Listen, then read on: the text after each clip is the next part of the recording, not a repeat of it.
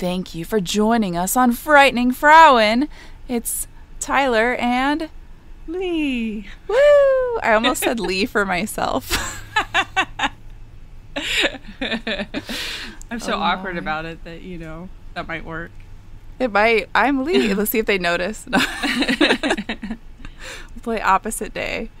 Let me turn my sound off in case anything happens. So, tell us about your day, Lee. Well, it feels like somebody punched me in the butt. Tell us about it.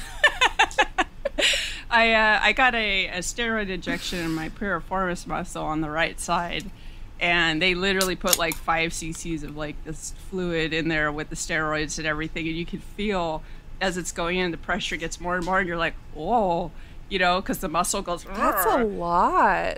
Yeah, so now it literally feels like when I was a teenager, my friends and I would punch each other, give each other Charlie horses. That's what it feels like. That's not the worst feeling. I kind of like that.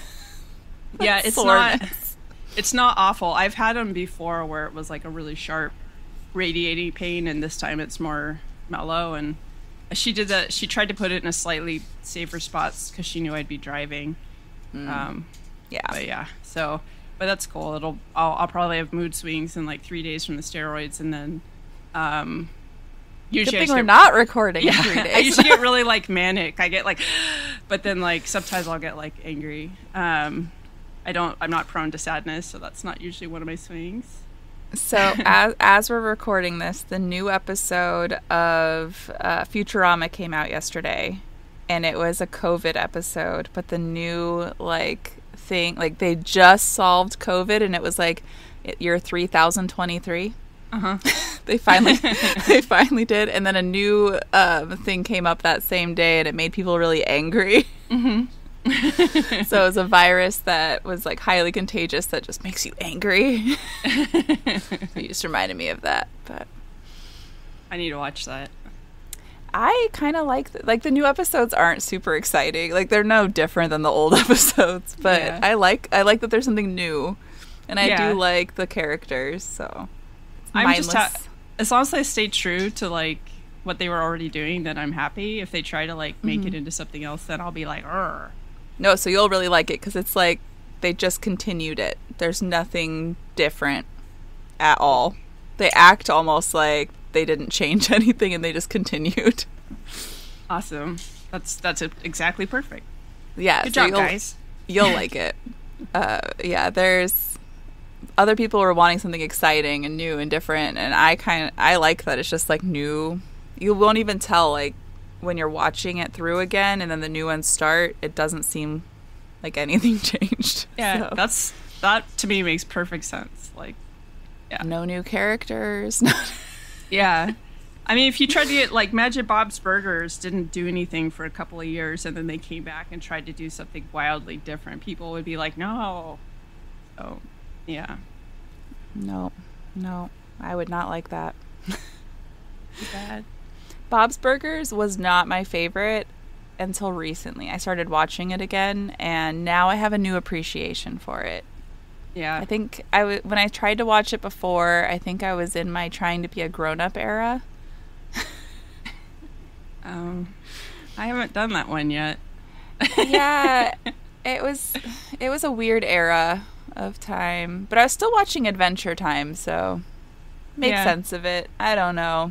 I was like, Bob's Burgers a very particular type of dry humor, and I definitely have to be in the right mood. But when I'm in the right mood, it's like the most perfectest thing, Yeah, I agree. And that's me at night when I want to go to sleep and feel good for a little bit and feel better about my life. But my favorite episode is still the one where they have the pictures of animal butts on the wall. I want those portraits. I bet somebody's made them. I'm sure. There's just something beautiful about an animal butthole. That just like literally took me back to horseback riding. When you're behind someone else and the horse and just the tail farts. Lifts. Yeah, the tail lifts, and then it like puckers at you like it's blowing you a kiss, and then it's all, My friend just got asked from her website if and she'll know, her boyfriend listens to the podcast. I don't know if she does, but a guy asked her if she could make her butthole pucker for them. And she had to look up like how people even do that, and then was like, "No, I'm not doing that for you."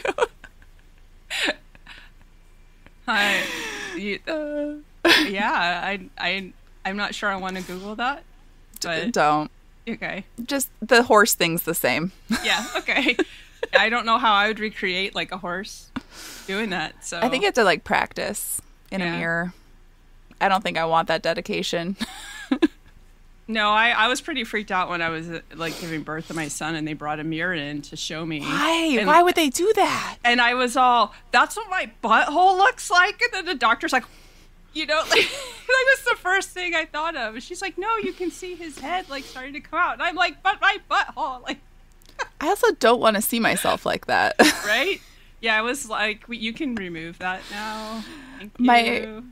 My aunt filmed me giving birth to, I believe, my second child, and thank God, if there is one, the light shining down perfectly just made it white right there. Yeah, like a built-in sensor. The nope filter. So you can't even see anything. It's just I thank her for doing that for me, or thinking that I would want that. But I have never watched it except for right afterwards, just to see like how bad it was. And I'm like, I'm glad I don't know how bad it was. Yeah.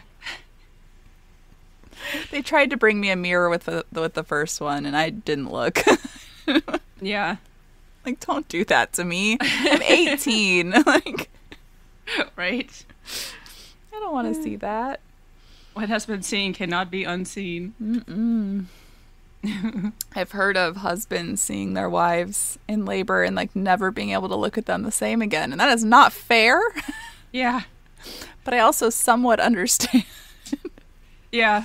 I feel like, if a guy can't get over it to the point that he can't have sex with his partner anymore, then like he probably needs therapy or something, because he objectifies women way too much. Definitely. But having like a temporary like shock status because of like this whole experience and the fact that the body does this crazy, amazing, disturbing thing, that's totally valid, but you gotta, and then you need to get into worshiping a little bit and be like, whoa, It went back? What?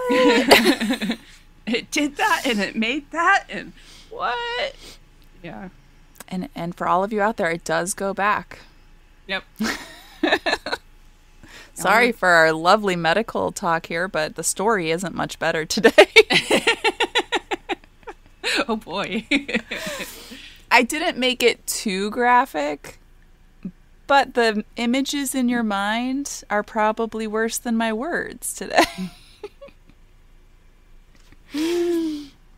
And I bet that you've actually heard of this person today.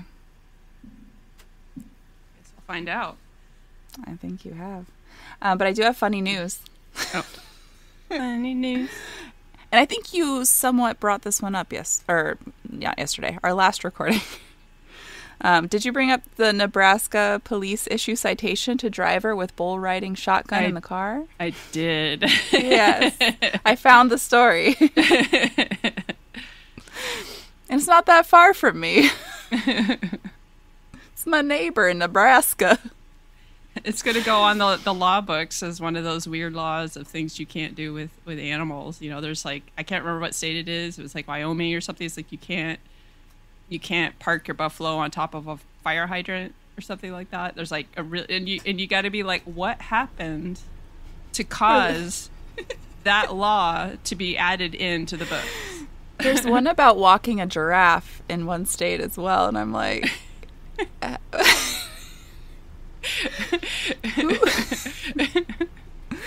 who had a giraffe that they were walking? Right? But some police officer, with an S at the end, it didn't come out of my mouth, in Nebraska, there were more than one, recently had the weirdest traffic stop ever, and that's no bull.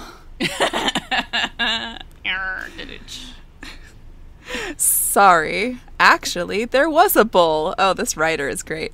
Do you want to come work for our podcast? All right. And it was riding shotgun in a car along Route 275 near Norfolk. There's a Norfolk, Nebraska, on Wednesday morning. Norfolk police officers responded to a call about a vehicle with a cow inside. Rolling through the town was assumed that they would encounter a small animal. They thought that it was going, like a calf. They thought it was going to be a calf or something small or something that would actually fit inside of a vehicle. The captain of the police force said. Instead, they saw Howdy Doody, a full-size Watusi bull. I don't know how to pronounce that. Watusi? Owned by Lee Meyer of Neely. High five to the Lee. Lee. Spelt the way it always wants to misspell your name when I do the subtitles. Lee. Raymond said the officers carried out a traffic stop and addressed some traffic violations that were occurring with that particular situation. Meyer was only given a warning, not a moving violation.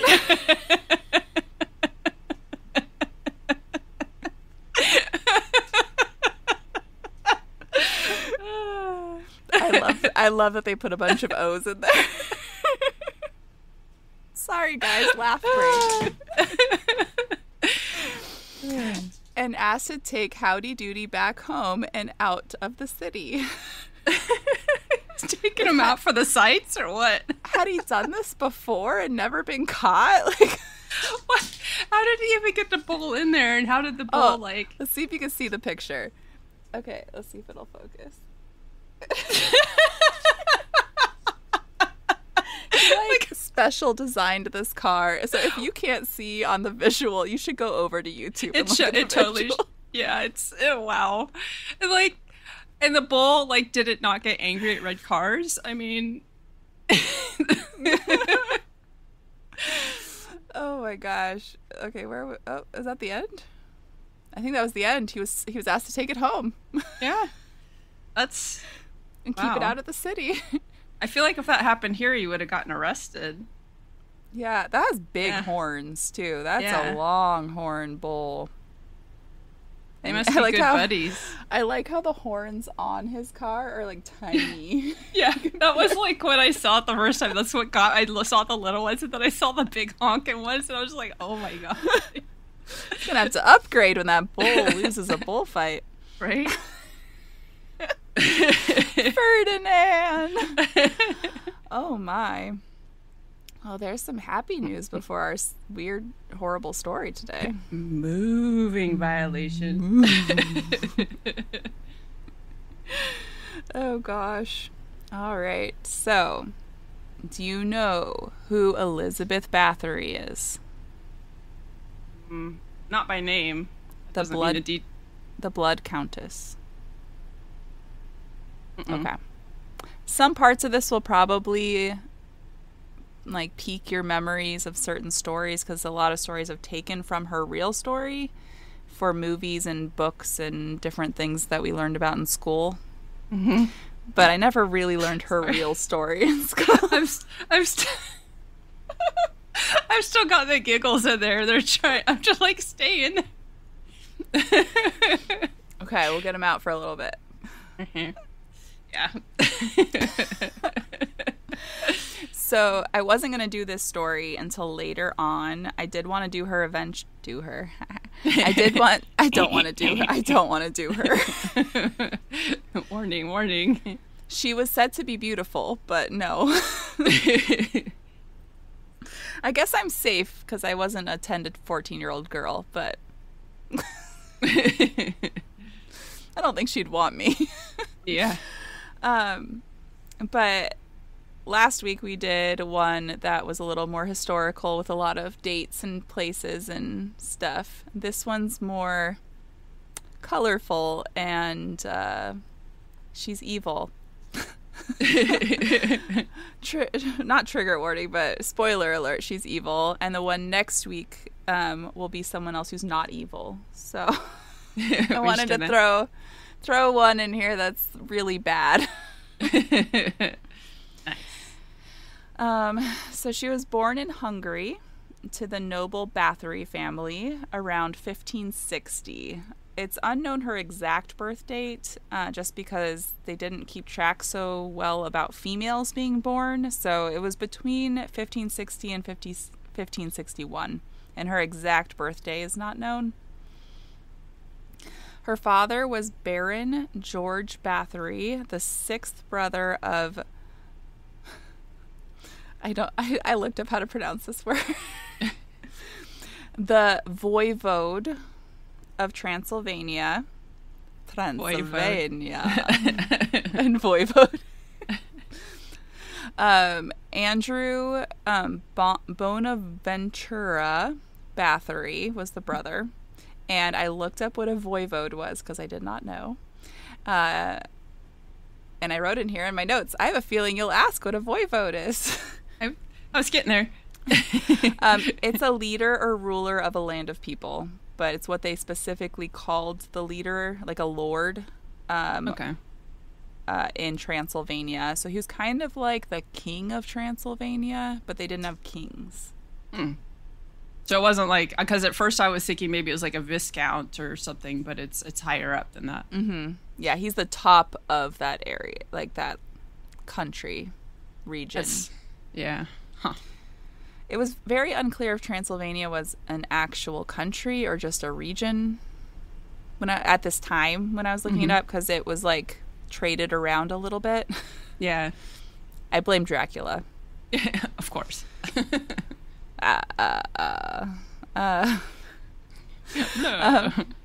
Her mother and father were cousins by blood, which was pretty normal back then, especially the royal family. So you got to keep it in the family.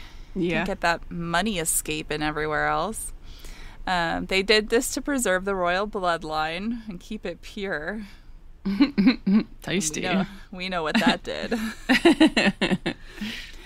And it wasn't seen as morally wrong or in any way ethically wrong until much later, when we realized that it causes a lot of diseases.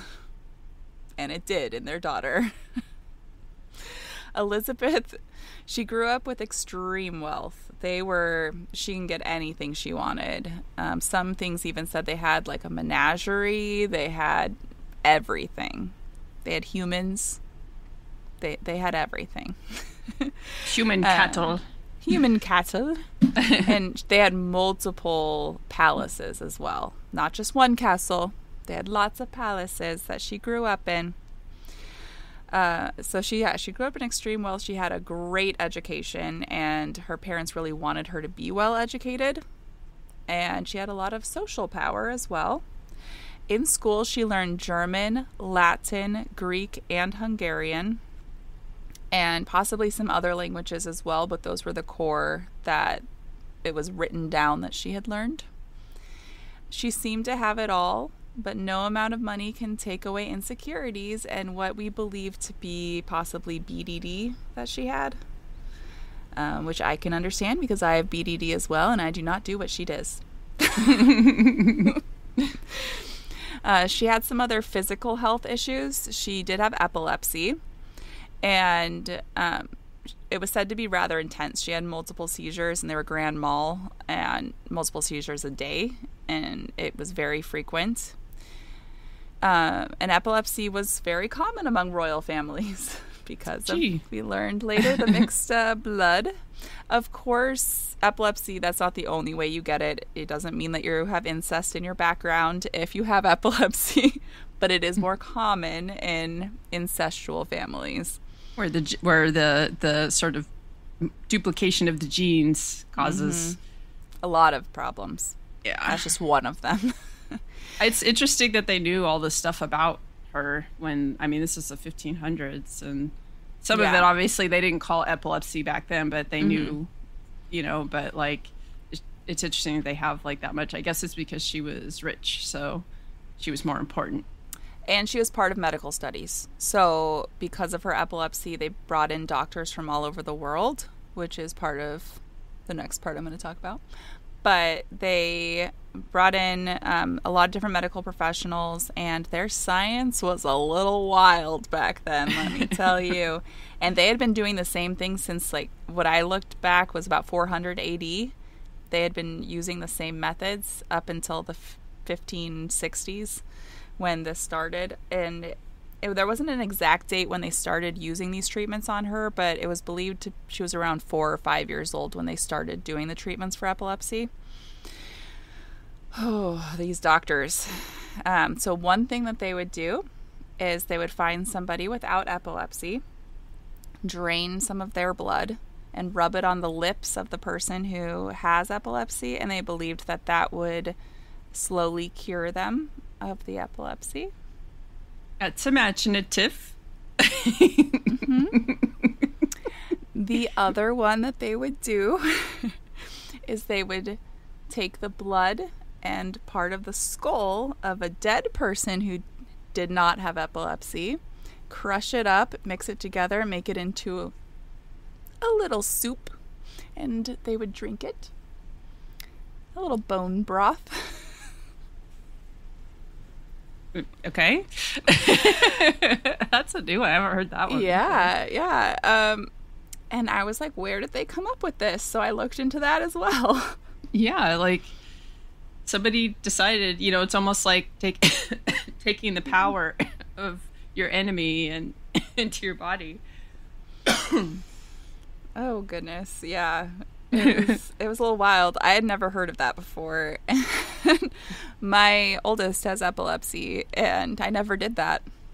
So, thank goodness for modern medicine. Even though it's still rather barbaric, it's not quite that barbaric.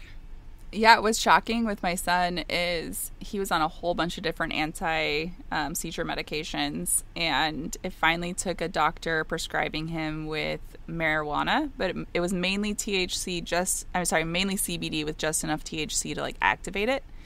And they were in honey sticks. The day after he started taking those, he hasn't had a single seizure since. It's like when the Charlotte's Web strain come out, that's like... That's very similar, yes. Yeah, some of the studies that I read about that, and just the use cases were pretty incredible in terms of results. Yeah, with a lot of different ailments that were going on, especially with the brain. Charlotte's Web, a lot of people moved to Colorado just to get their kids onto Charlotte's Web legally and get them better, and it helped so many people. Yeah.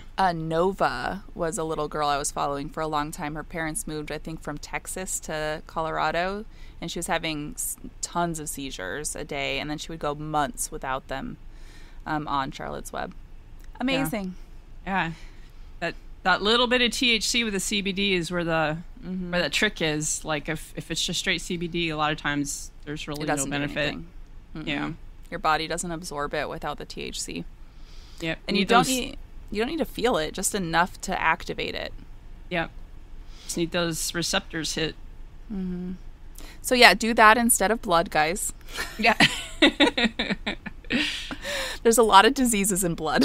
I'm surprised that Elizabeth lived so long. Right.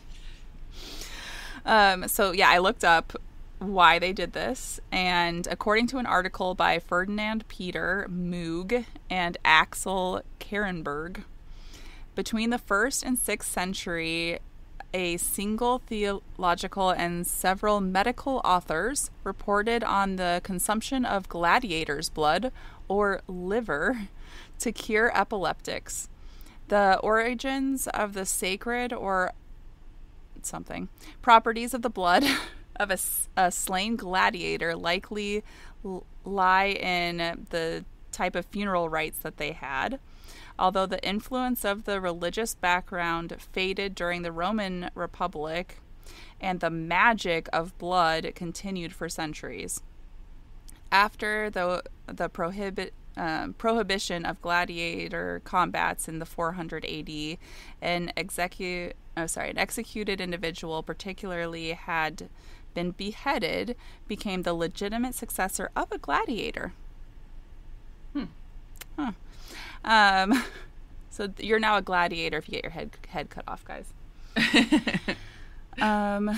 So that led to occasionally it's been indicated in early modern textbooks on medicine, as well as reports in the popular literature of the 19th and early 20th century documents the existence of this ancient magical practice until modern times. Spontaneous recovery from some forms of epilepsy may be responsible for the illusion of therapeutic effectiveness and the confirming statements by physicians. The other thing I read is that because it was a years-long treatment of this blood thing, that people would grow out of epilepsy and then they would just assume it was the blood that did it. Yeah. But yeah, it's been going on since before 400 AD. That was just the first time a doctor had been seen using it. Before that, it was like a rite ceremony of gladiators that survived, of the royal people higher ups in society eating the livers and drinking the blood of gladiators that were slain in front of them as fun. We will get the power. We will eat them and get the power.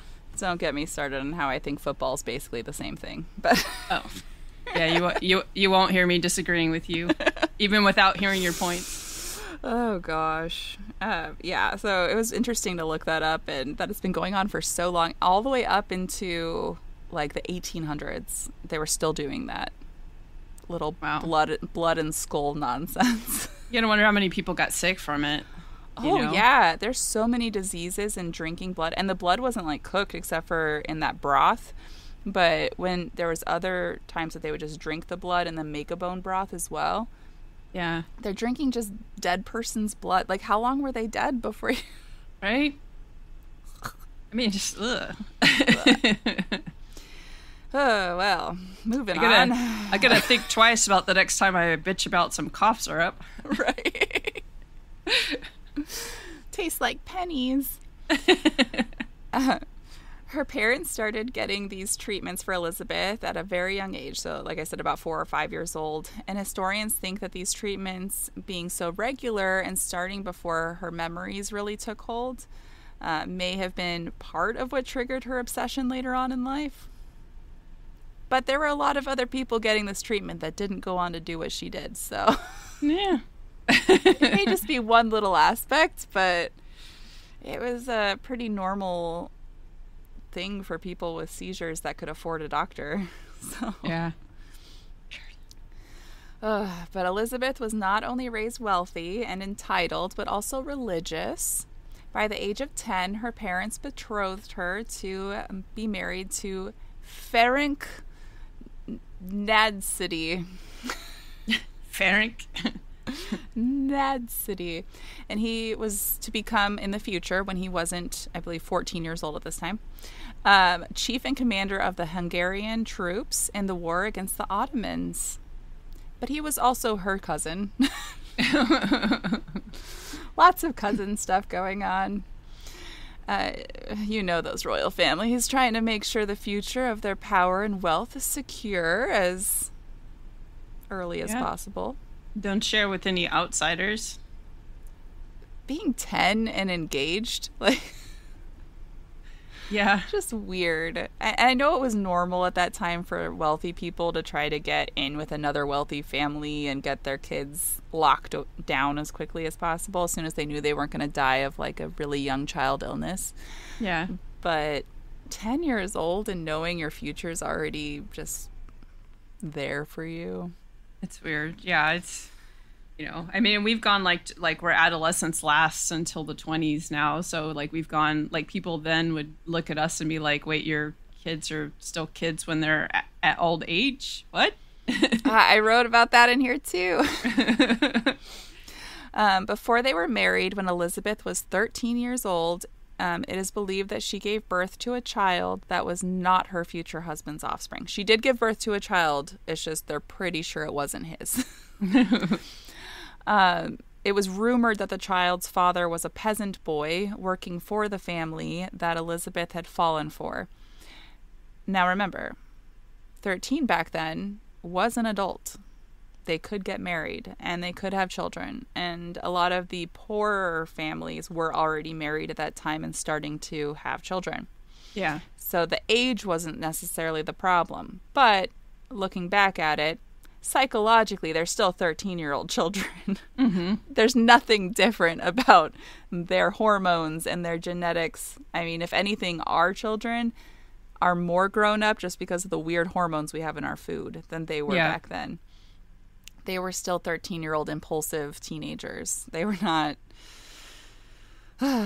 But yeah, having babies at that time wasn't the weird thing. It was that she wasn't married, and the family did not want anyone to know that. So what do they do when someone gives birth and they don't want anyone to know? They give away the child to someone else. Yeah. Which is another thing in her past that may have led to things in the future. But again, I know a lot of people who have given up children for adoption at a young age when their parents even forced them to and did not go on to do the things she goes on to do. Oh, gosh. It was also said that her family, so they were really upset when they found out and scared of her daughter's chances of marrying. What was his name? Ferenc. So that's why they gave away the child. And so their engagement went on when Elizabeth was 15 and Ferenc. I heard, so it was spelled the same way in everything. It's Ferenc. Ferenc. But in some documentaries I was watching, they said Ferenc, but there's no E between the N and the C, and then others said Ferenc. So I'm going with that one because there's no E. He was 19, so he's 4 years older than her, which is not unusual then either. Usually they're even older. Yeah, that's true. They'd known each other since they were kids because they were related. So they were married in one of the royal palaces in 1575. The royal religious wedding was elaborate, grand, and very long. Have you seen a royal wedding? No. Days long. I have a really good friend who's obsessed with the royal family, and so we watched the last one, and it's like 2 days long. Yeah. There's no party. My friend who's Scythian, they got married and it was like 6 days or something. It's like an ongoing, just like, celebration type thing with like the ceremonial stuff. And I was just like, do not invite me, please. I don't want to. 6 days. Like I can't people for that long. That's just like a lot. I mean, it sounds like it's a great time for the people that enjoy that, but like that would be way too much for me. Can you imagine being the bride or groom who is an introvert and it's like not an enjoyable experience for you and you're supposed to be on display and Right. And in those cases and those cultures, like prearranged marriages aren't uncommon either. So you have like that stress too. Like, yeah. So a typical wedding has about 150 guests. This wedding had 4,500. Wow. And I'm sure they knew every single one of them. Like cousins. They're all cousins. Just hitting on each other, Yeah. Things are happening. They're like, and we have done them. We have done that. We haven't done them. Also, like, what do you get somebody getting married who has that much money? Like, what can you possibly give them? More land. It kind of seems like the only thing that would be like useful. Yeah. They have yeah. Well, her husband gifted her his family castle. So that's pretty nice, I guess. Her family already had multiple palaces, but she ended up living in this castle the rest of her life. So she really liked that castle. And part of his gift to her, or do I say this later? Maybe I'll wait. Through this union, Elizabeth now had an even higher social and political standing among the people. She had the power of both families. And then I wrote sides of her family.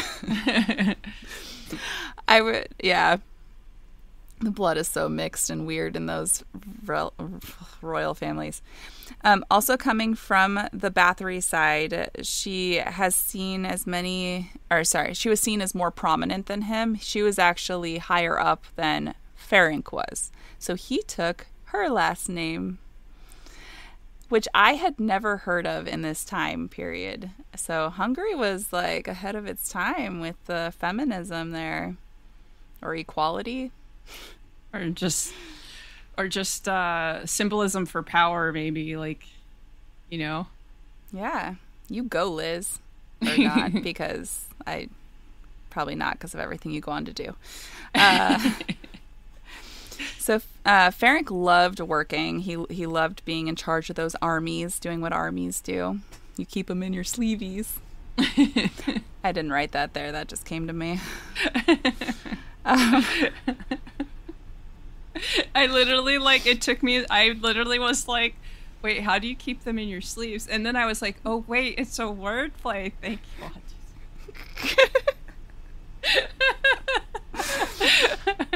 If the first time someone told me that joke, I was like you. So I just like, were they little? Like what? Yeah. An ant like army? The little green army guys.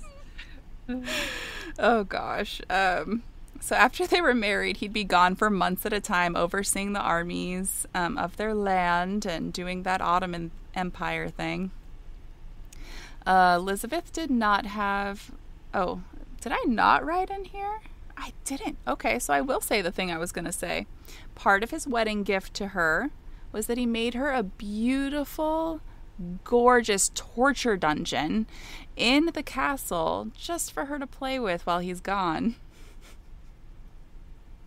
Wow. What did they talk about? What did he know about her? Like Exactly. I'm like, and it says like to her specifications and everything. So did she tell him before they got married, like, I want this in the castle. Yeah. You're going to give me the castle. But it sounds like he really did love her. Yeah, I mean, he could have said no, so he didn't. Yeah. Yeah, so Elizabeth did not have idle hands while he would be gone. She served over her multitude of estates and would manage the businesses and political affairs of the family. She was the lady of the castle land. Well, she was very important. She did things. And apparently, in the beginning, she did hold everything together really well and was a very good leader and was able to keep everything turning and running, and no one knew what else she was doing. So she had a lot of time on her hands. Mm-hmm. So yeah, she was a busy bee. She did get a lot of work done and did keep the people in order, as well as apparently kept the castle and workers organized and on task themselves. She was never called lazy. From any documents that I read, it said that she just kept going. People were pretty impressed with her work ethic and skills because she was new to the castle when she came in. It was run by the other side of her family. And there were no documents that said she'd ever been there before the wedding. On top of all of her daily life duties, she was said to bring many lovers home.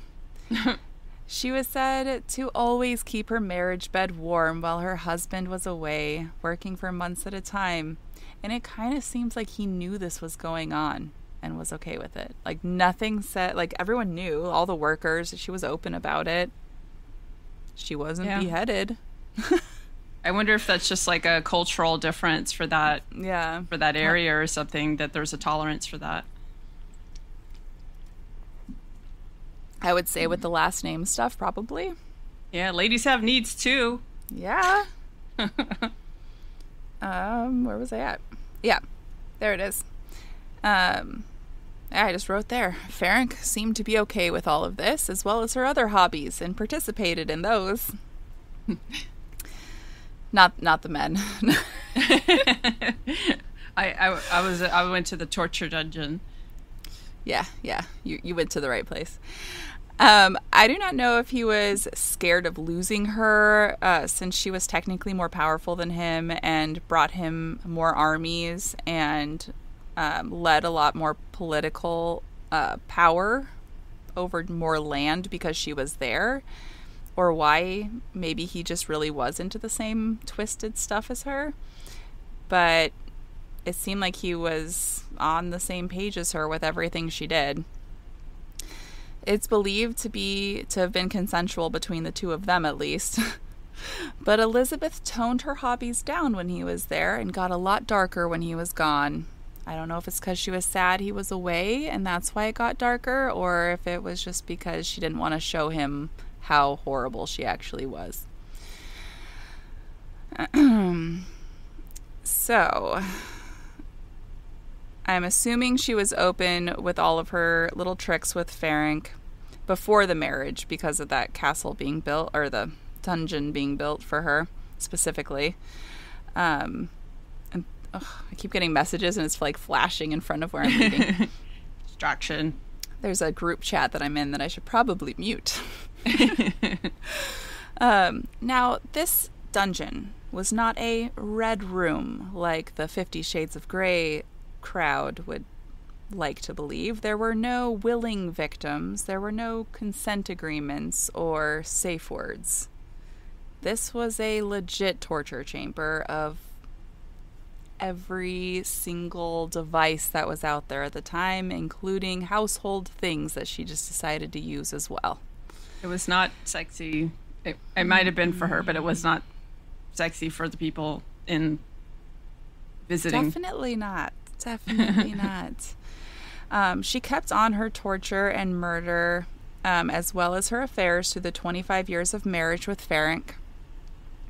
So at this time, she was about 40 when Ferenc actually passed away, 25 years into their marriage. The dates were a little wonky when I was looking it up, because some it looked like they were married for 30 years, some 25. The death dates were a little weird. So it was either 25 or 30 years that they were married. And so it's not definitive how he died, because science. But yeah. His legs got super painful for about 3 years before he died, and he ended up being completely like disabled the last year of his life before he died. And they knew it was happening. They knew he was slipping away. It's not speculated that Elizabeth had anything to do with it, because they actually did have a really good relationship, apparently. Some people want to believe so because of the other stuff she did, but men weren't really her MO. So, and he allowed her to do whatever she wanted. It's not like he was holding her back. Yeah. He was gone most of the time.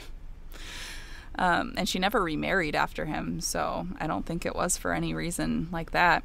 But Elizabeth held all the power after he passed. And it's unclear if it was from grief or if it was because she did not have to hide what she was doing at all anymore, if she was hiding a part of what she did from him, but she got way worse after he died. So yeah, she was able to unleash her absolute worst on people as often as she wanted now. Her methods became more brutal, and her victims were in pain that would make them beg and pray for death just to escape Elizabeth's games. She liked trying out different devices and methods on people depending on how she felt that day. And how do we know this? Because she wrote about it in her journal. Wow. And then she just picked like people at random. It wasn't like, we're about to get into that. Oh, okay. Actually, the very next sentence, the victims she picked were mostly always girls. There's a couple that appeared to be men that may have just gotten in the way, and some older girls that she may not have known their ages until after she had them. But she really liked girls between the ages of 10 and 14. It started out with peasant girls, those less likely to be missed by society, although their families probably begged to differ about that. Yeah. She would capture them while working in the castle, or around the courtyard, and she had some helpers, which we'll talk about a little bit later, who would also capture them so that she wasn't the only one around when they would go missing. So she could be doing something prominent and like in public view, and then they go missing during that time. It's terrible. So yeah, they were rarely, so the families would talk out about it, and people were talking about their assumptions that Elizabeth had something to do with it. They didn't know if they were being killed or anything like that. They thought they were being taken for some other reason, but they thought Elizabeth had something to do with it, or someone in the castle did, but no one would listen to the servants and the peasants about that. The working class. Yeah, naturally. So after her husband died, she was bored of the unmissed peasants and wanted to move on to something a little riskier. She hatched a plan to take the daughters of the higher-up social class under her wing into her castle. She thought that this would last... How she thought this would last long is beyond me, because they're going to be missed. Right? So she made a women's quarters to teach, as a widow, to teach young girls how to have etiquette and class, and she would bring in tutors to teach these girls, and slowly they would just go missing. That's not a great plan. It's like if one every few years. Yeah. Oh, we'll get into how many. We'll get into how many went missing. There's only a record of 20 years of this, but she was doing it a lot longer than 20 years. I will tell you that. Wow. But these children, the noble children in this program she had, were from far away, so they weren't able to write back as often, and it's thought that she would write letters on their behalf to their families even after they were gone, and it was harder to go and see your family, and they pretty much were there until they were going to get married and then get married off anyways, and then they would just die of a random disease. So that was her plan. And this plan did go for a little while. She did get away with that for a couple years. And that's not how she got caught. So yeah, she had 4 people that were helping her get the girls and take them down into the torture chambers, and then she would torture them. She grew even more sadistic towards these girls. Like, she had more hatred or something towards these girls. She had a pleasure in causing them pain and suffering. It is said that that this was Elizabeth's only true joy and entertainment. Something to pass the time is what her journal said. That's a hobby.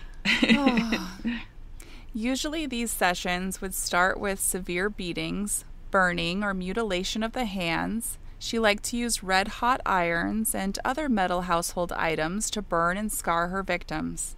Yes, scar them, because she kept them in there that long that their wounds would start to heal. Some were actually in there so long that they would starve to death because she wouldn't feed them, but she would give them water, and she would just watch them starve to death and like write in her journal how they were doing. Yeah, so that was part of the torture. Mm-hmm. I scooted down. I'm close. I was waiting for that. I'm almost there. Okay. She would bite them through the flesh, especially on their faces and arms and breasts. She would also occasionally freeze or starve them to death. I don't know why this particular one gives me the heebie-jeebies, but she would also jam pins under their fingernails. Yeah, I don't. I was waiting for that too, because it's such a thing with torture. It's awful. Ugh. She enjoyed cutting or biting off body parts, especially the breasts, and have the victims prepare, cook, and eat their own body parts. Wow. Yeah. That's like very early Hannibal of her. Mm-hmm. Some victims, though, when they were getting close to death, she would cover them in honey, tie them to a table, and watch the ants eat away at them while they were still alive. Huh. I want to know if she came up with all these things herself or if she had advisors like telling her. Yeah. Or she like referenced a book that someone else, some other journal, or, Yeah. Those English, their torture. Right. It is no real surprise that some of this torture would be directed to their sensitive regions. And a lot of historians as well as psychologists that have gone through her background and everything believe that some of this was sexually motivated, even though there's no real proof of her doing any, like, pleasuring herself or anything like that during the time or sexually assaulting them besides hurting them. Yeah. But with the way that she went about doing things, a lot of these things seem sexually motivated in some way, shape, or form. But yeah, she definitely preyed on youth because of their innocence and their virginity, but also for another reason too, which I get into later. And yeah, so and then nothing really happened in her life that we know of that really caused all of this. It's possible, like some people say that it could be the seizures themselves causing damage to certain parts of the brain. Other aspects could be possibly a head injury that happened, or she just could be psychotic. Yeah. For no other reason. Sometimes that just happens. Yeah. I told them I'm recording right now. In the group chat, they're like, "Are you going to join us over at the brewery?" And I'm like, "I am recording right now." So if you're listening to this, I'm not napping like you guys are talking about. You're doing a thing. I'm doing a thing. So, yeah. She didn't have... There's no other children that she had or anything like that on the record. It's not believed she had any other children beside that one that was given away. And the baby that she did have seemed to be with a willing partner, not an older person who took advantage of her. And there's nothing in her journals or anything like that talks about any trauma that occurred besides the baby that was given away. So this is the part that a lot of people have heard of. Once she was done with the victims, she would take the bodies, drain them of blood, and she would pour the blood into a goblet and would drink it. It's believed, because she wrote it down, she did this to continue helping her epilepsy, as well as to keep her skin young and vital and beautiful and vibrant. And she thought that drinking the blood of these young girls would keep her youthful and young, that she was taking their youth. Yeah, that, like, see it in TV a lot, like witches take baths in blood or whatever. There used to be rumors that she would bathe in their blood, but there's no historical proof of that. But that is where they get it from, is her, for those stories. She was called Countess of Blood and Countess Dracula because of this. It's said that between 1590 and 1610, Elizabeth's private journal estimated she had taken, tortured, murdered, and drank the blood of over 650 girls in 20 years. That's over 32 girls a year. Wow. That's like, it's like she took a few weeks off for vacation, but otherwise it was almost weekly. She had multiple at a time because it took her weeks to torture and kill them all. Sometimes months. So when there's certain accounts that she had 3 or 4 at a time, typically, that she was torturing in the same room. And one that she hadn't started torturing yet would be watching the other ones that were being tortured, so they knew what was in store for them. She liked them knowing that they're going to be tortured and sitting there. Yeah. That's very generous of her. Yeah. She was clear through her journals that she believed she was always going to get away with it. She was a narcissist. She thought that she knew better than everyone else, that she was noble enough, rich enough, powerful enough that no one would do anything even if they knew, because people had been talking about it for over 20 years and she had not been caught. Yeah. Once 1610 came along, she was again wanting to change things up. You know, serial killers, they like to amp it up, you know? They always have to progress things. Gotta get that dopamine. Gotta get the next fix. Exactly. I put in here, just like an addict. Yeah. It'll never be enough. Her 4 collaborators started abducting local noble children. I don't know how she thought she was going to get away with that, because the nobles in her area have power. And they talk to each other, and their children are marrying each other's children. Or each other. This was even different from the socialites that she was taking the children in from, because those were distant, and these were local. They had money and knew their daughters were missing right away. Most were probably already betrothed because of their ages to other noble children. Because remember, she was 10 when she got engaged. Her hand, engaged. Yeah. On top of this, the nobles talk to each other. They are probably the ones marrying off their sons to the daughters that are going missing. They started talking and trying to figure out what was going on. They had a bunch of meetings, and they were really sure something very horrible was going on. They didn't know their daughters were dead. That wasn't their thought. They thought they were being abducted for some other reason. There was going to be a ransom coming or something like that. But there were a lot of their daughters missing. On December 10th, 1610, so she only did this for about a year of the local nobles.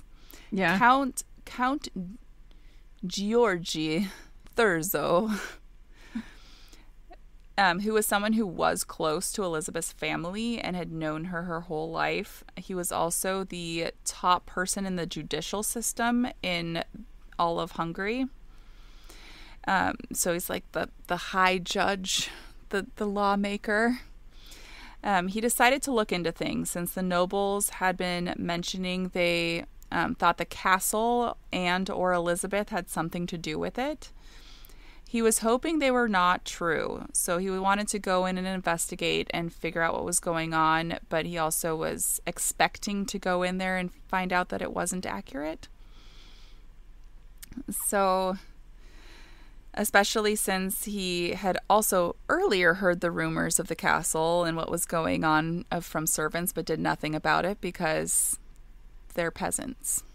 Yeah. They don't deserve safety and children. Well, Thurzo, he goes to the castle, which he had been to many times, and he looks for Elizabeth, and he hears a noise going on, and so he goes to investigate it. The door was ajar, and he looks in, and he sees Elizabeth, as well as a girl tied up to a board on the wall, another girl sitting in a chair tied up, and what looked like another dead body of a girl in the room. I think he had people with him, because he did get out, and he realized what was going on and that it was accurate. And he wrote back to his wife. There's a letter that I actually could see that he wrote back to his wife, not in English, but it was interpreted. That he discovered the one girl being tortured, the other already dead, and one more waiting to be tortured. He went to his judicial authorities. So I'm assuming Elizabeth didn't see him at this time and he escaped without her noticing. And he told them everything he had seen in the investigation, discovered her 4 accomplices, as well. All 5 of them were arrested. They found everyone else who had assisted in her, including people who dug graves, who moved bodies, who cleaned up after everything, most likely terrified that the same thing would happen to them if they didn't do it. And they arrested all of them as well. Those arrested were tortured, and of course they were tortured too, and questioned until all the information and the stories were kind of the same. Yeah. Or at least pieces fit together of what different people knew. Everyone found to have helped her in any way were sentenced to death. Even those who were forced to help her out of fear and were victims themselves, and a lot of them, their daughters had been victims as well, or they were told their daughters wouldn't be a victim if they helped them. Mm-hmm. The officials had no issues quickly executing the servants and others who helped Elizabeth, but they did not know what to do with Elizabeth herself because she's royalty, and they can't execute her like they would anyone else. Her family could not be put on trial because that would make the country and the power seem weak and bring negative things, possibly even war, to the country. Servants who had already come forward and weren't believed were now put on trial instead. So they were the ones brought in to tell their stories of what happened. And so the people who lost their own daughters, saw girls being taken, they were all brought up for questioning. No one had clear answers to the exact number of girls, but it's believed that what she wrote in her diary is accurate. That it is, at the time when she wrote that, was 650 in the last 20 years, which is probably more than that over the whole time she was doing this. Yeah. And it's not clear what date that diary entry was, if it was before more happened. Yeah. But since they couldn't execute her, what they did is they imprisoned her in her own castle. They put her in a room. They bricked up the windows in that room and put guards outside of the door at all hours. And it said that she was not to leave the room for the rest of her days, but there are rumors that she was allowed outside with supervision. But on the evening of August 20th, 1614, so she was imprisoned for less than 4 years. Yeah. 3.5 years. Elizabeth complained of her hands being cold, and the guards did not fetch her a doctor, but told her to go to sleep and sleep it off, and she died peacefully in her sleep. Bummer. Why did she get the easy way out? What the heck? I don't know. Like, I understand that they couldn't kill her. I understand politically why they couldn't do that. But goodness. I feel like getting justice, it would have been a show of strength, not a show of weakness, to be like, hey, especially accountability. if her own family came forward and said kill her, I feel like that would have been powerful. Yeah, exactly. But, like, I don't know why, like, personal accountability is not held in high regard, because, like, it's like one of the hardest things for people to do. So to me, that just makes it a show of strength. Yeah, exactly. Weird. That's so, like, just all those lives, especially in that age group, snuffed out. Those are all, like, lives that were going to go on to have kids, and you know, there's like entire lineages that don't exist anymore because of that. Exactly. Especially since they could take the woman's last name. Oh, but yeah, I wanted to do that story. I was going to do it much later. She's fascinated me since I was like 10 years old. But what a year for her to come into my mind. But actually, I got led to her because I was reading some Dracula books. I was a reader, and I read books way above my grade level.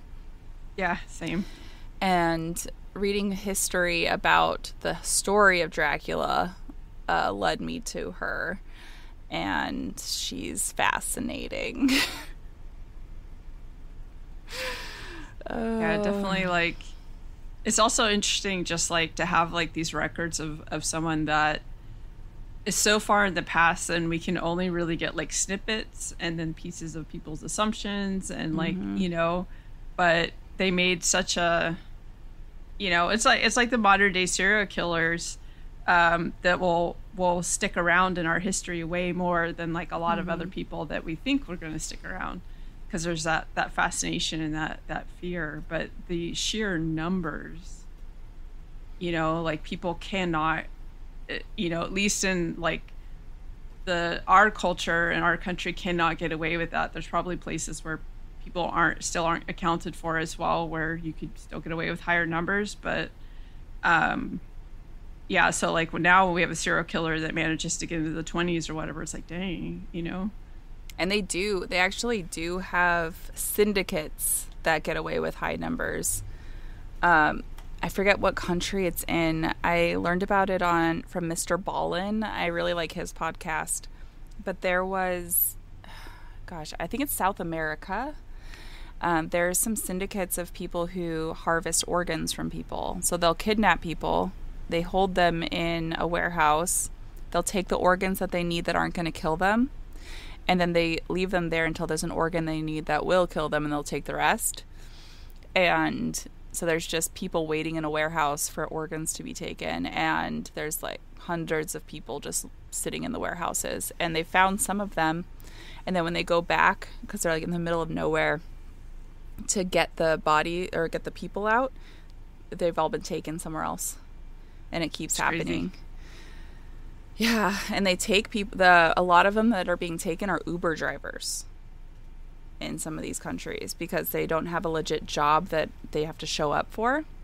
So if they don't show up for Uber, there's nothing like that's going to happen to them, and they can just not take jobs or take rides. And then so no one knows for a while, and their family thinks that they're out working. Yeah, and then they go missing, and they don't know for a long time. So it's scary. It's scary. Like, what an awful, just an awful experience to be sitting there basically waiting to die. Yeah. Because, and that's today. Yeah. Ugh. That stuff doesn't even make the news the way that like serial killers do or whatever. Because the police are in on it, and so it's like they get tipped off that the police are going to be coming, so to clear it out before they get there. So then they're just like, oh, well, it's empty now. They must have done something with the people, and they're just gone. Magic. We're not going to look into that anymore. But yeah, things like that do happen, but it's not an individual person. It's a group of people doing it. So an individual getting away with stuff like that in those numbers is not likely to happen pretty much anywhere, unless they're just allowed to do it in front of people and take people in, like in certain countries that they're allowed to still torture people or whatever. But that's seen not as murder. Yeah, I see it as murder. Yeah, it is murder. Murder is murder, but yeah. Exactly. Should I find something else funny to end it on? Cleanse the palate. Oh my gosh. Yeah, because that story's dark. The next one I'm going to do is not dark at all. So it's another woman in history who did amazing things. And then we do have a guest that's going to be recording with us soon that is getting us her schedule. And she has a crazy dark story, too. So we'll just mix that in there between some light ones. Yeah. Balance it out. All right, let's see. Funny news. Funny news. I want to know what happened with those bunnies. Bunnies. Funny and weird news. Mm-hmm. That's not funny. Oh, this isn't funny, but I think it's the closest zoo to me, had a museum of taxidermy of animals from mainly Africa, of course. But they were degrading so much. It came up on here. No. But But the way they used to do taxidermy, when it starts degrading, is very toxic. So they had to get rid of it. So they're going to put something else in there now. But that's on the funny news thing, and that's not funny. It's not really funny. Longest alligator in Mississippi history was caught. Oh, I think I saw that one. How long is he? There's a China authorities arrest 2 for smashing shortcut through Great Wall with excavator. How big of a... Did they get all the way through? I don't know. Let's see. China's Great Wall has been pierced by Genghis Khan, the Manchus, and now allegedly a couple of construction workers named Zhang and Wang who wanted a shortcut. I'm sorry, but like the names too. Yeah, like a duo. I need to get to work. The area of the breach was a broken down section far from the restored segments most Chinese and foreign tourists are familiar with. It says the government of Yuyu County, hundreds of kilometers west of Beijing, show a dirt road cut through a section of the wall against a rural landscape, along with the 2 suspects, Zhang and Wang. And they wanted a shorter route for some construction work they were doing in nearby towns. It literally like tore down a 2,000-year-old wall just to shortcut. Oh my gosh. Wow. I wonder they didn't say what kind of trouble they're going to get into, but I'm guessing it's not small trouble. No, especially in China.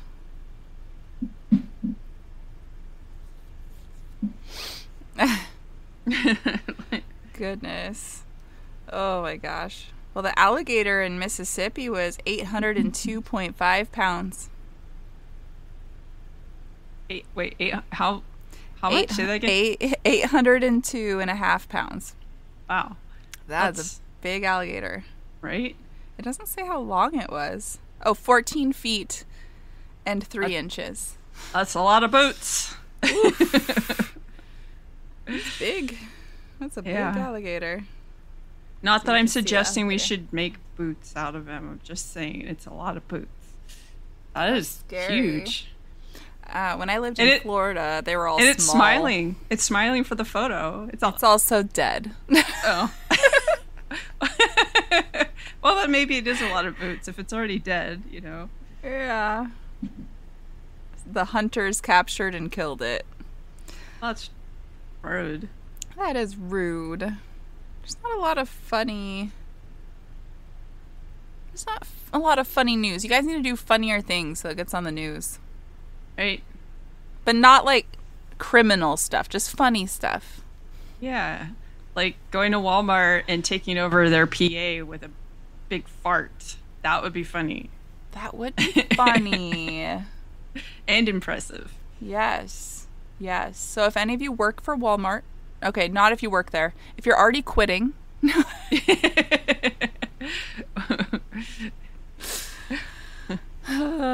Take control of the PA for a day. Yeah. Just rip one. And then like hear people in the background going, ee hee hee hee. Yep.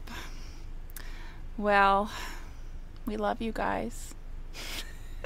It's possible we might have some ads starting our next recording. I have 2 that are getting back to me now, including Poppy. Oh, that would be exciting. Yeah, and Lumi. So those are the 2 that I'm waiting on right now, which we've already talked about. So you're welcome for free advertising. Yeah. I talked about the Lumi in my RV podcast or videos as well, because like I was like working and I was like, oh wait, I forgot the Lumi. Uh-oh. I always have it in my backpack. Just in case. And it doesn't melt. I had one, the stick, my Lumi has never melted. I had a different natural one. I think it was like, can't remember the brand. Tom's, maybe? And it melted all over. I went to go put it on, and it was like, nah. I use the cream version. I don't use the spread. So I have to get it on my hand. But I have both. But do you find one works better than the other, or? I like the stick one for like my armpits. And then I use the cream one after like I take a shower, like everywhere else. Under my boobs and in the crevasses. The crevasse. Everywhere that like, and it's not so much for smell as it is for anywhere that chafes, because it like prevents that too, because I wear a lot of dresses. My thighs, I put it like on my thighs and they don't chafe. I should try that. Got powerful thighs. Because I only put it on my underarms. But I should, because I have a lot of issues with chafe. I put holes in my pants like really quickly because of my thighs. So we got those nice powerful thighs, guys. Thick thighs save lives.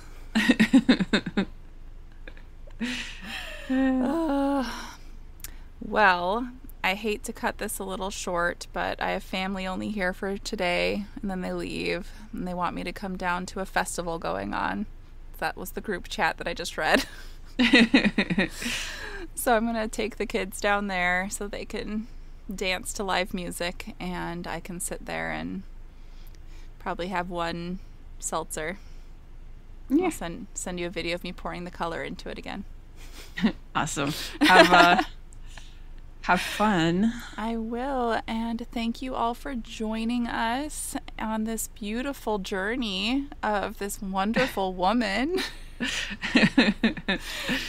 And I will put both of our Patreons in the description, so if you want to support us in any way, even the smallest tier, you guys, helps a ton, because we have a lot of different subscription services we both have to pay for us to be able to do this.